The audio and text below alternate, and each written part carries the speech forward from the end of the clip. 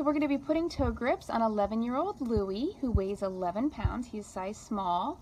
And I have the toe grips in alcohol. They don't need to soak. We just put them in there because it's convenient to take them out wet. We use the alcohol to break the coefficient of friction and just make them slide on a little more easily. One of the keys to success is stabilizing the dog's toe. So I'm just gently pressing on the pad with my thumb, and I'm pressing on the top of the nail with my finger. Just gentle pressure, that stabilizes the toe, so when I push, I'm not pushing against his toe and twisting on his own body. I'm just pushing into my own stabilization. And I press the toe grip on as far as it'll go. That's step one. And then step two is to use my fingertips or fingernail and just work it into position.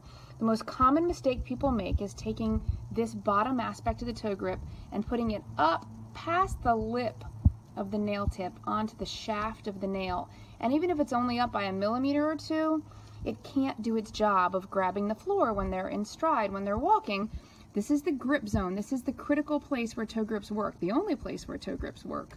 So again, I'm stabilizing the toe, I'm pressing it on. You're doing great, Louie. And I'm just working the top back so that it doesn't pop right off.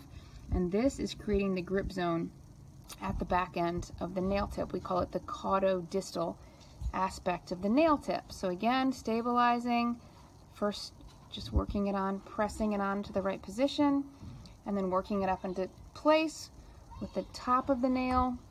Again, this isn't scientific. I'm just pushing it back so it doesn't fall right off. And last one, working it up there. But if this were to pop around and go beyond the edge of the nail tip and be on the shaft itself, I would take it off and start again. It's critical that we have the grip zone here. This is where they're going to do their job and hopefully be transformational for Louie, who struggles on hardwood floors.